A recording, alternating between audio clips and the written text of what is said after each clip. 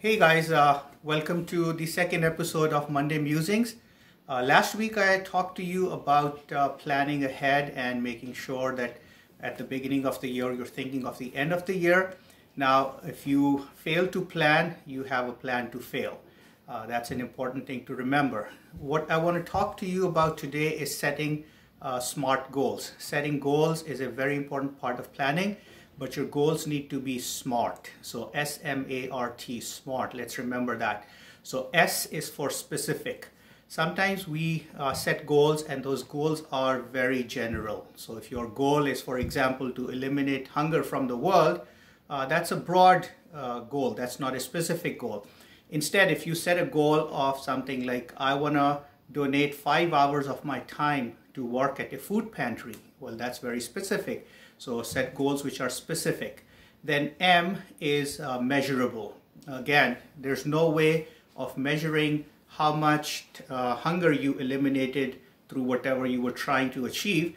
But when you say, I want to spend 5 hours working at a food pantry, well, that's very measurable. Okay, if you set yourselves a goal, I want to make sure that my GPA increases by 0.3 points this year. That's a very measurable goal. You can measure it. Next is A. So A stands for achievable.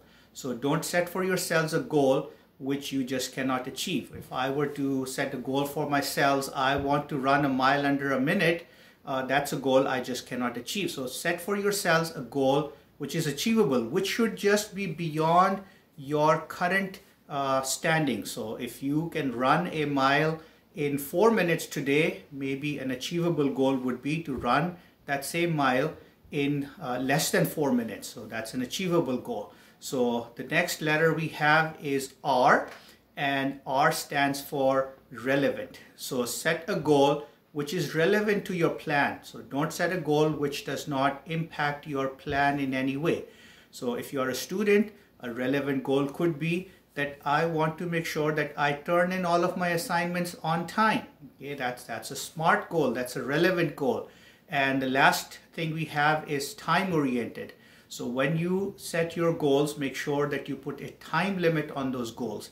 So for example, I want to read 5 books in the next 2 months. So there's this time limit of 5 books read in 2 months. So it's not like I just want to read 5 books and then you take 25 years to read those 5 books. So limit your goals to a certain time frame.